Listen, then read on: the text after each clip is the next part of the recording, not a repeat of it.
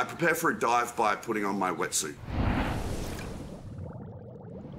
I would say my favorite spot to dive is, it's either like Guadalupe for the white sharks, or Tiger Beach for the tigers, or Fiji for the bulls. Like, I just can't narrow it down. They're all awesome. There are many species of shark that I haven't encountered because Discovery Channel only sends me to the dangerous sharks. And so I've never seen the nice sharks, like whales, baskings, all of those. So I'd love to see a whale shark.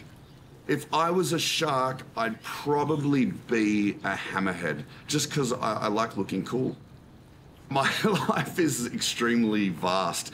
So when I'm not diving with sharks, I'm working on Shark Week, I'm running a couple of businesses, I'm writing books, I'm working out, I'm spending time with my dog, just living life.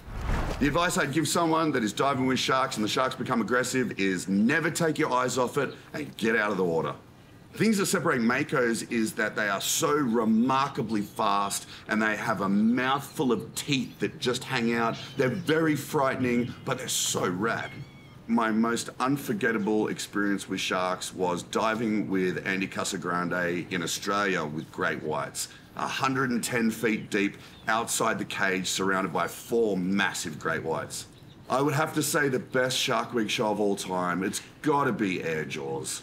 It's important to study the behavior of sharks so that we know how to keep sharks and humans safe. It's not one or the other. We want to keep everyone safe, and the more we know about them, the more we can mitigate the risk of us coming into a negative environment together.